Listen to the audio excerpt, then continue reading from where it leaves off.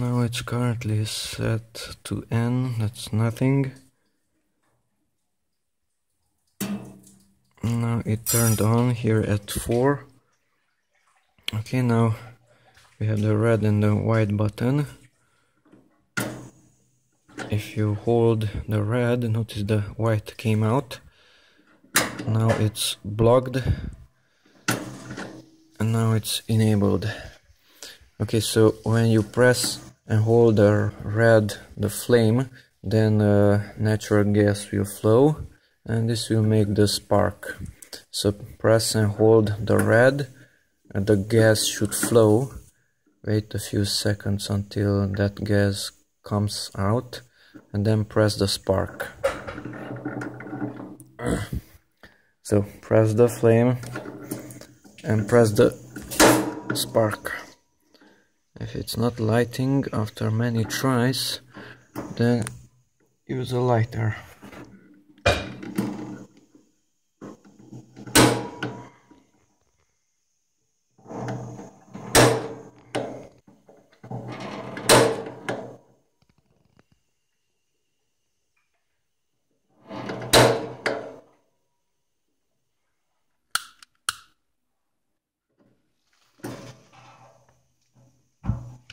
Okay, there is some fire. Now hold it until the sensor heats up, because otherwise it will shut off. Now you can see the flame. I'm still holding it. Now let's try to release it slowly.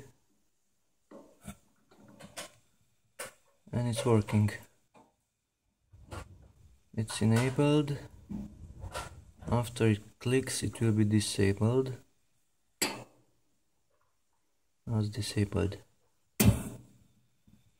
Now it's enabled. No fire inside, only that small light. Here on the side you can see that the larger one is not enabled. Now if I twist it to a larger number, currently is, let's say, at 3. Now it's on 4. Now you can see the sides also. So the larger interior is lit also. The larger the number, the more that a large burner will be on. The smaller the number, the shorter time it will be on.